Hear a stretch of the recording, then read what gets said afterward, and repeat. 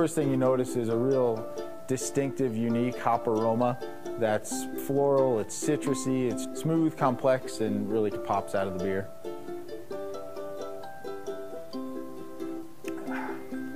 Balance.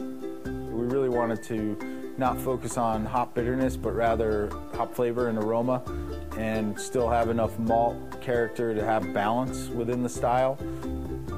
We wanted to get some malts that would impart quite a bit of malt flavor to really build that base to support the hops. And then we've got 8 different hop varieties in there. We're adding hops at every stage of the process. We have early in the kettle, all throughout the boil, at the end of the boil, in the whirlpool, we have it in the hop back, and then we add hops again in fermentation as dry hopping. Actually just getting raw hops from the farmer or the hop broker and using them in our hop back process in the brew house. So we're running hot wort from the whirlpool over a bed of whole flower hops, just picking up really delicate flavors and aromas without any of the bitterness. We worked hard to make sure the malts are playing nicely with the hops in this one and that it's not just dominated by one aspect over another. It's a great example of a balanced beer while still being a hop-forward beer.